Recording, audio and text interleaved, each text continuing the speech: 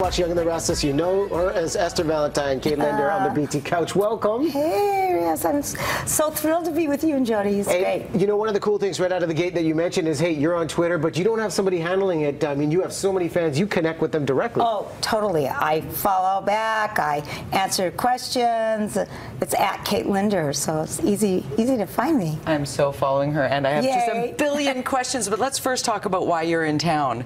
This is a very special tea that you are putting on for a much-needed cause. It's not just breast cancer, but also ovarian cancer. And it's a Canadian Cancer Society. And this is the 16th tea that we've done, and we're at the Fairmont Hotel, Vancouver, and that was where we were, our first tea 16 years ago. What motivated you to get involved in this tea in the first place? Well, this is a really great story, but I was up in Canada doing an event with Robin Wiss. It's a hockey event, actually, and we were talking about how popular Young and the Restless is in Canada. And I said, you're missing the boat. You know, if we want to raise money for charity, then this is what we need to do something here. And he said, okay, what would you do? And I said, I know exactly. I do a high tea, because Esther serves tea.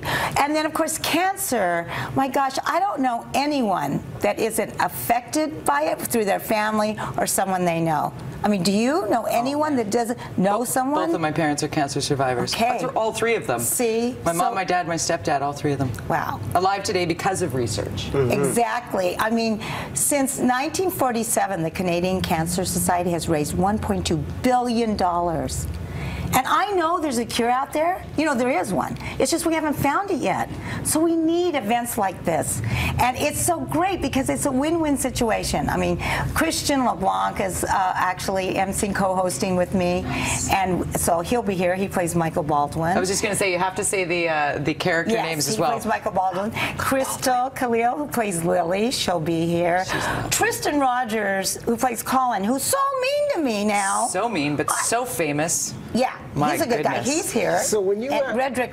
Oh, sorry, go ahead. And Redrick Williams plays Tyler. He'll be here. So when you have all of these fans come out, there's probably a lot of questions that are thrown your way. What's the most common thing people ask you about your character, about the experience on Young and the Restless?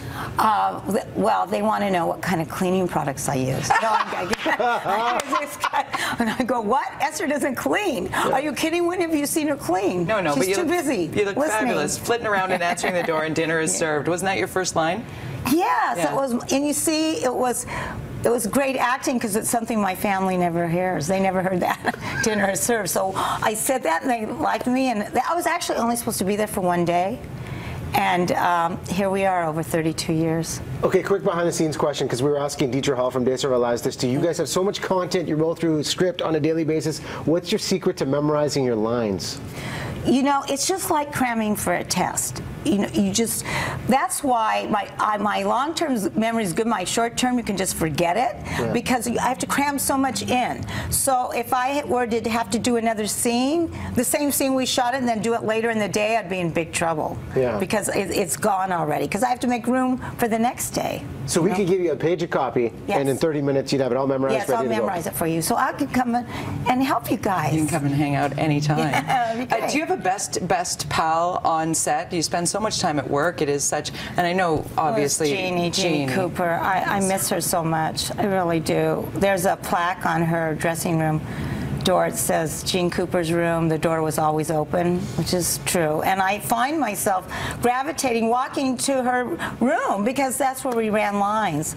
But I spend a lot of time with Jess Walton, who plays Jill, and even though she's nasty and mean to me, she's so on mean this show.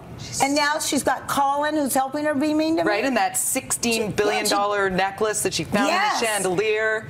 Yes, and then they're going to get it stolen. Why didn't I find it? I should have dusted up there. See what I mean? Clearly you're not clean. Clearly Esther's not clean. I should have seen that. Gosh. Okay, one more question about behind the scenes. What's it like when they replace a character, keeping the character? I mean, you lose track of who's who. Like Billy's Billy this week, and he's Billy next week, and he's different. How do you make those actors comfortable in the moment when they really got to deliver? You know, sometimes, I mean, usually Young and the Restless is really great about when you tune in, it it's really not a revolving door. You're going to see characters that you've seen for a long time, like Victor and Nikki and Jill. I mean, there's so many characters.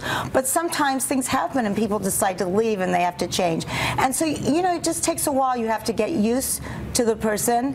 And it's hard. They're coming in, replacing another actor, and they want to make it their own, but then it can't be a shock like, well, you're not Billy. You don't do it. Like, they better never replace Esther. They can't replace. You're irreplaceable. Okay, Linder. So, you're here for the afternoon tea at the Fairmont Hotel, Vancouver. It is tomorrow. Get involved with it for the Canadian Cancer Society. Thank you so much for being here. And we got the ticket giveaway. We're going to help you out. Do it right if you now. want to go see it, contest at btvancouver.ca. There you see the subject line tea. Esther and friends going to be there. Going to be amazing. Kate, thanks so much for coming on the show. Thank you. And everybody behind the scenes was like, really? Is Victor still there? Is Nikki still there? Is Nicholas still there? Dirk had it all. Yeah. Dirk had it all. That's a classic. Once people find out you love your Y&R, they go in deep on the characters. That makes me happy. Fun fact. Makes me happy.